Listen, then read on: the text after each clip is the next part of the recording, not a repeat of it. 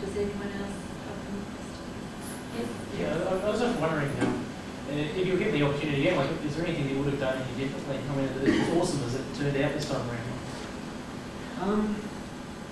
We'll have to wait for the blog too. Yeah, I mean, there's things I'd like to tweak. I don't know if there's anything. I think the amount of musical sound effects meant that there was quite a lot of content creation to do aside from the music itself. Like just the blob bouncing, for example, is a note that changes compared to what the music's doing. So there was a fair bit of intricacy there, which I'm not sure if people are going to even notice, and that kind of needed quite a lot of work. But overall, I think it was okay. Just improvements, really, improvements to the tools for the next one.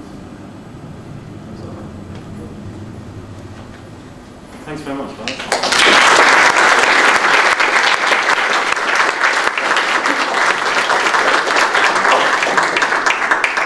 Thank you for an amazing presentation, John. I think it's a fantastic achievement, obviously for Blue Tongue and THQ, but also a great achievement for the Australian industry here to put out a really AAA successful original IP product.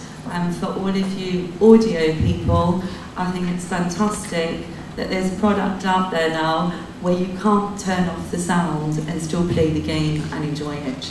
And that's a great achievement. John, on behalf of GCAP, thank you so very much.